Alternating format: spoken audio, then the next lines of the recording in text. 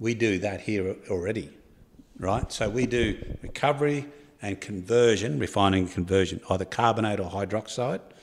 And the next step now is, can you take that lithium carbonate or hydroxide to literally the battery cell?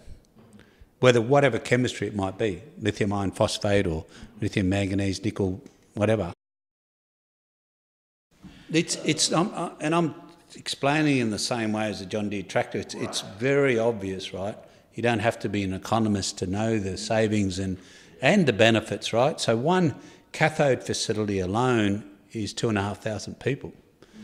So you think about that, right? And then if the complex employs X amount of people, I mean, according to IVDC and others, I mean, there's 4 people that support every one that's on the company. You know, you've got services and this whole ecosystem, but we're not there yet, but you can sort of see where we're heading. It's all about localising the supply chain. The US hasn't done it for years. And the opportunity's right here, right under our own noses, from a national security point of view to just commercial common sense. Get people busy, get people jobs, and let's do it, you know. Yeah, so, I mean, if you move on for lithium for a little bit, I mean, potassium, right?